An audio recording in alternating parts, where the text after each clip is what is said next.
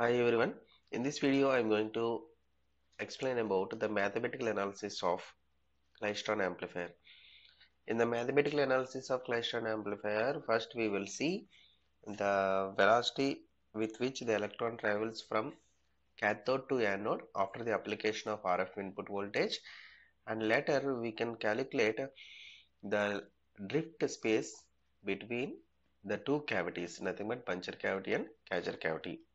Okay, so in the last class I have explained about the complete operation and working principle of this Klystron amplifier. This is the Klystron amplifier constructional diagram, and here capital V naught. This capital V naught refers to the DC supply. Capital V naught refers to the DC voltage that is used to energize the electron gun, which is applied on the either plates of this cathode and as well as anode.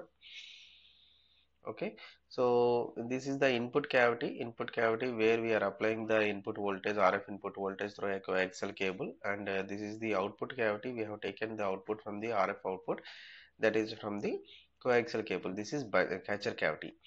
Okay, and the electrons which are originated from this electron gun, they will normally, when there is no RF input voltage, they are traveling with a constant velocity, that is small v naught. Small v naught is nothing but velocity of electron travels from cathode to anode when there is no RF input voltage. And next one, suppose when the RF input voltage is applied on this buncher cavity, what happens? At this gap A, the electrons, three different types of electrons are going to be generated: reference electron, late electron, early electron, because of the three different positions of this RF input voltage: positive, negative and zero potential. So because of these three electrons bunching, electron bunch is created, and that bunch amplifies the signal and goes to the gap B, and it will come out from this RF output, and nothing but from the catcher cavity. This is actually the process goes on in this Klystron amplifier. Now let us calculate what could be the velocity of electron V1, velocity of the electron V1, when we are treating it as velocity of electron V1 when the RF input voltage is applied. Okay, before the application of RF input voltage, that the velocity is noted as V naught, but after the application of RF input voltage, the velocity changes. That is what the velocity modulation is. Okay, now we are going to calculate what could be the velocity of the electron V1 after the application of RF input voltage in this video. Okay, so let the DC voltage between cathode and anode, the DC voltage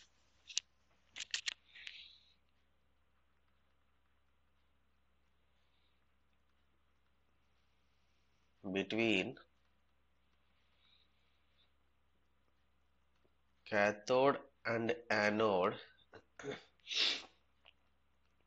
be capital V naught. So don't confuse, capital V refers to the voltage, small v refers to the velocity here in our notations, and small v naught be the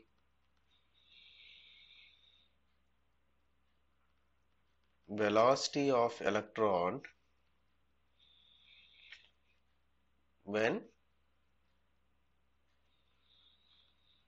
there is no RF input, when there is no RF input, and L, capital L be the drift space length. Okay, and the RF input signal to be amplified by the V naught. Okay, so RF input voltage is amplified by the application of the DC voltage V naught. Okay, then what is the velocity V naught? what is the velocity V naught? V naught is nothing but velocity with which the electron travels before the application of RF input voltage. So it is 2eV naught by 2eV naught by m under root 2eV naught by m. Here V naught is the applied DC voltage, m is the mass of the electron, E is the charge of the electron, and this is 2eV naught by m. Okay, now let us consider the velocity V1 when, and that means after the application of RF input voltage. Okay, excuse me.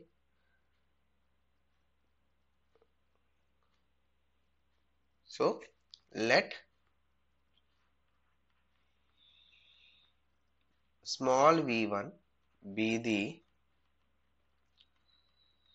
velocity of electron after the application of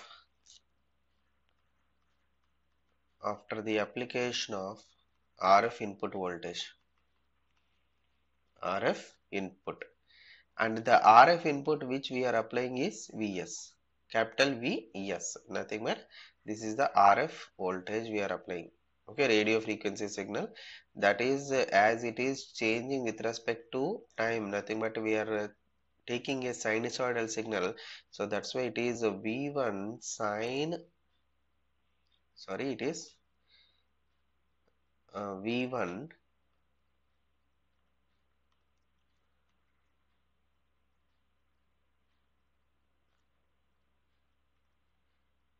capital V related to voltage, V1 sine omega t1. Okay, so now the velocity becomes V1 is equal to 2E. Previously it was for V0 when there is no RF input voltage, V0 is equal to 2E V0 by M. So small v1 is equal to 2E V0. Now it becomes V0 plus, it is capital V0, nothing but applied DC voltage plus applied RF input voltage divided by M. Okay, so this small v1, which is nothing but velocity of the electron after the application of RF input voltage, is equal to 2E into, previously it was V0 alone, but now as the RF input voltage is applied, Vs will also be added, Vs by M. Okay, so let us assume that the V1 is very small compared to V0, which V0 applied DC voltage is very high compared to the amplitude of the sinusoidal signal. Okay, suppose if you are taking any sinusoidal signal like this, RF input voltage, this is time and this is the amplitude we are talking about, that is V1. Okay, this is capital V1. Capital V refers to the voltage, small v refers to the velocity, remember. Okay, so now V1 is equal to 2E, substitute what is that V1, 2E V0 plus V1 sine omega t1 divided by M under root, that is equal to 2E, take V0 common, by M into 1 plus V1 by V0 sine omega t1 under root, that is equal to, see, separate these words, 2E V0 by M under root into 1 plus V1 by V0 sine omega t1 whole power 1 by 2, whole power 1 by 2. Okay, so if you see this one, you can imagine something like a binomial expansion. Okay, 1 plus x whole power 1 by 2. Okay, 1 plus some x whole power 1 by 2. So binomial expansion, after the expansion we can neglect the higher order terms because V1 is very small compared to V0. That is the case, we have assumed that V1 is very small compared to V0. Okay, so apply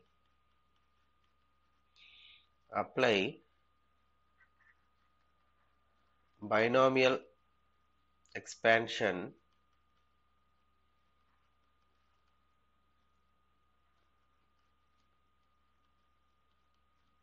and neglect higher order terms.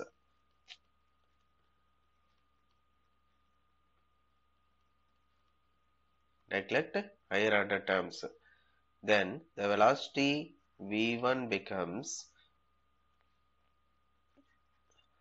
it is V naught. See here, what is this first term? First term is square root of 2e V naught by m. So this term refers to the velocity of the electron before RF input. So it becomes a small V naught. It becomes a small V naught. So small V naught into 1 plus, after this expansion and neglecting the higher order term, so V1 by 2 V naught, sorry, V1 by 2 V naught sine omega T1. Sine omega T1. This is what the velocity of the electron with which it is traveling. Velocity of the electron with which it is traveling after the application of RF input voltage. Okay, so if you take the sinusoidal signal and the calculation of distance between the points, 2 points, as the electron is traveling, so consider this is sinusoidal signal and that axis represents the time on x-axis and this is the voltage. Okay, and this is the signal, we have taken it as Vs V1 sine omega T1. Now take this instant as T naught where the electron starts its journey and goes up to the time T1. That means the distance traveled by this electron is something like d. Okay, let theta g be the phase angle. Let theta g be the phase angle of the input signal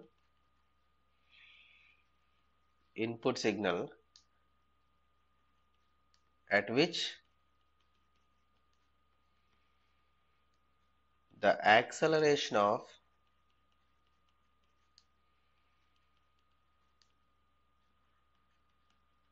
electron takes place. Then theta g is equal to angular velocity omega into angular frequency into time.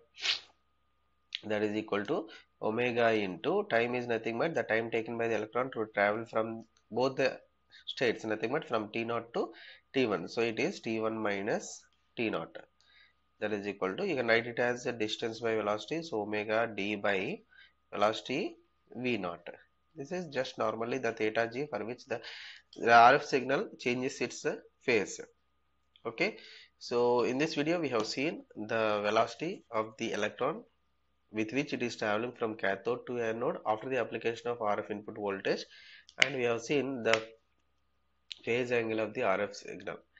Okay, in the next video I will explain the bunching process of the electron beam, which is the continuation of this mathematical expressions, bunching process of the electron beam, and we will calculate the drift velocity between buncher and drift space between the buncher and catcher cavities. Okay, thank you.